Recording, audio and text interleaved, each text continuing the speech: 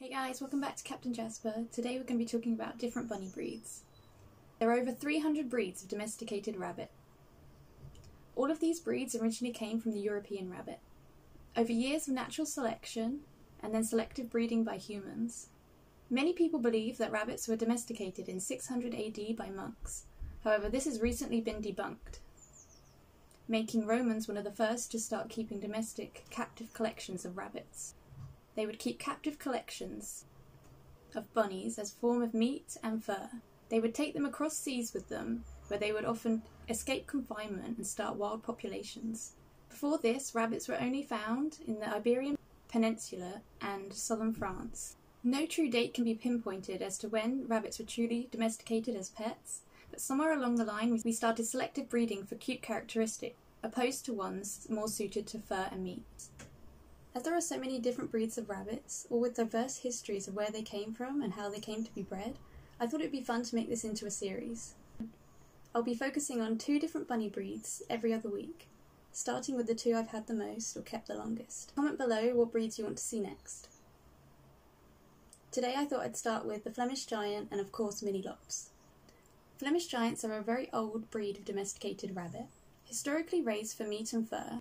This breed has been documented since the 16th century in Belgium. It has believed to have been descended from 2 different meat and fur breeds, including the stone rabbit and the European Patagonian breed, which is now extinct. However, the first standards for these breeds were not written until 1893. As this breed is one of the longest to be around humans, it has made it extremely docile. This could be due to selective breeding, as they would select calmer rabbits to breed from each time. The Flemish Giant is known to be a gentle giant, as often compared to being dog-like. Having the pleasure of having a Flemish Giant mix for over 7 years, I definitely agree they make great companions. However, their care needs can be complex, and if you thought a medium-sized bunny ate a lot, then wait until you see the feeding recommendations for a Flemish Giant. As we know from my nutrition video, rabbits require an egg cup of pellets per kg of body weight. A lot of Flemish Giant breeders will recommend free feeding these guys. However, I strongly advise against this. As they were originally bred for meat, these guys tend to pack on the pounds. I would advise feeding the egg cup per kg of body weight, along with a very big bundle of fresh greens and herbs depending on their size, and unlimited hay and fresh water, and a very small portion of treats. These guys can plough through food, so try not to overfeed or feed everything all in one go. Instead, try to feed it throughout the day. They don't tend to reach full maturity until they are 9 months old, but these guys can range from 5 kg to 10 kg in weight, with their average weight being around 6 to 7 kilograms. As Flemish Giants are usually very docile, they're extremely easy to handle.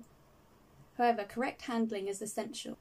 Flemish Giants, like any rabbit, can become aggressive or even fearful if handled incorrectly or irresponsibly. Their large size means you have to be extremely careful when handling them, ensuring their spine is aligned and supported at all times. These bunnies have extremely powerful back legs that, when handled incorrectly, they will kick out, often leaving nasty scratches and possibly injuring your bunny in the process. Back legs and spines can break very easily if any bunny is handled incorrectly, and it can be fatal if a bunny jumps from your arms. This is not a bunny for a child to hold. As said before, they have extremely powerful back legs. Always supervise any breed of rabbit if a child is holding them. I highly advise you never let a child carry a bunny. Instead, just allow them to cuddle the bunny while sat on the floor. Along with special handling requirements, these bunnies also require a lot more space and exercise than the average bunny. I had huge issues finding tunnels and hides that would fit Stan's size. Everything needs to be plus size for these beautiful bunnies. Sadly, they only have a life expectancy of 5 to 8 years. Stan made it to 7.5. and I definitely wish he could have been with us longer. I highly recommend this breed if you can give them the space and time they deserve. They are extremely loyal bunnies, often making strong bonds with their humans. I would suggest this is not a breed for a beginner, as they have complex care needs. The US Mini Lop, not to be confused with the UK Miniature Lop, often nicknamed the Mini Lop, but a very different breed, and one I will cover later in the series.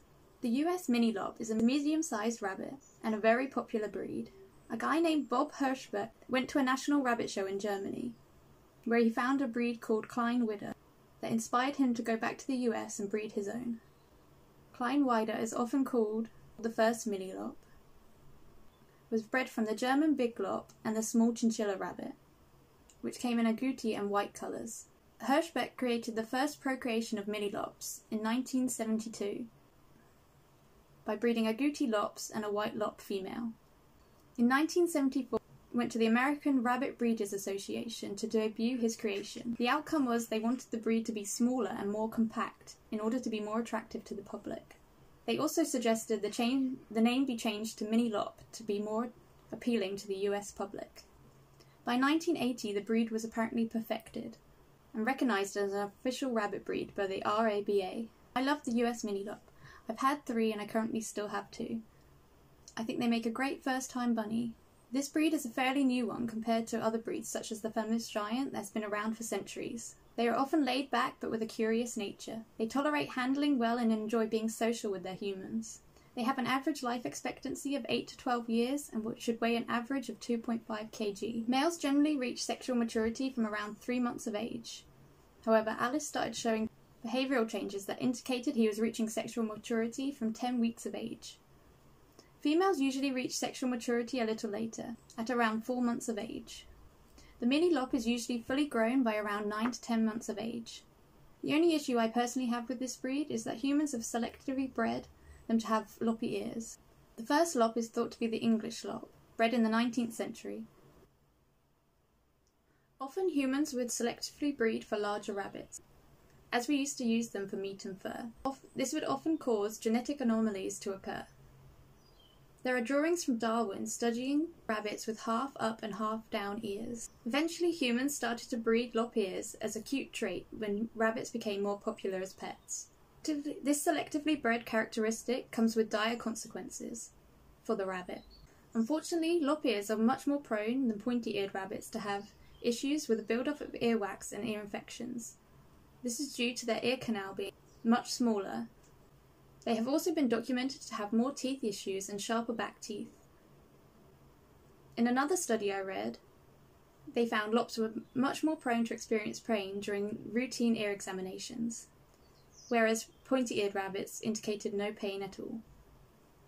Another issue with dwarf rabbits and lop breeds is brachycephalia. Brachycephalic means short skull, and it's something that has been bred in many different species. It causes the skull and the nose and often the throat to be much smaller than the average breeds. This in turn can cause respiratory issues and teeth issues in rabbits. I hope you guys liked this video. Don't forget to like and subscribe and comment below what breeds you want to see in the next video.